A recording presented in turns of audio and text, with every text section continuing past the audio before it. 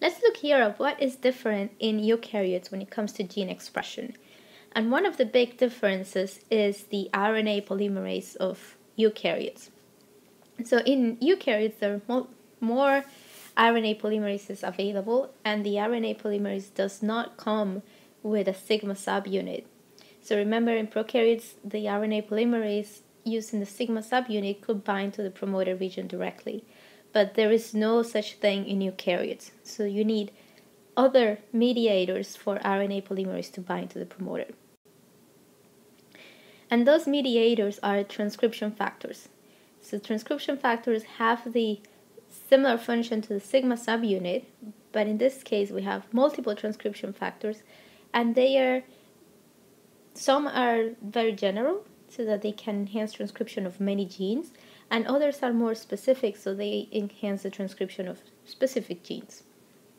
Either way, you need a right set of transcription factors for RNA polymerase to bind to the promoter region.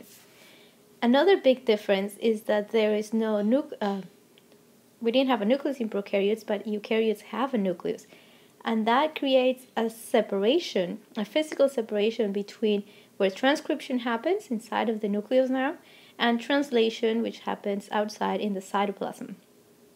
And the other difference is that the RNA transcript of eukaryotes is not ready for transcription once it's not ready for translation once it's transcribed. So we need to modify it before it can be translated. So like we said, the RNA polymerase of eukaryotes doesn't have a sigma subunit. Instead, it needs transcription factors to bind to the promoter region first, and then the polymerase can bind to the promoter region. So it needs the right combination of transcription factors to be located on the promoter before RNA polymerase can bind to the promoter region and start transcription. Other set of proteins like activators combine to enhance the regions and increase the chances of transcription happening. So again, transcription here in eukaryotes is happening inside of the nucleus. Once all the transcription factors are in the right place, bound to the promoter, then RNA polymerase now can bind to that complex of transcription factors and start transcription. So the RNA polymerase has now completed transcribing the coding region, and this is the resulting RNA transcript. Now notice that this RNA transcript has exons and introns. So those exons will be expressed, and you can think exo express, while those introns, think of it, they keep the information in for them. They are not expressed. So here in eukaryotes, the finalized RNA transcript is not ready for translation yet. So we still need to go through the process of splicing, of removing the introns, and we need to do further modifications to the ends of the transcript.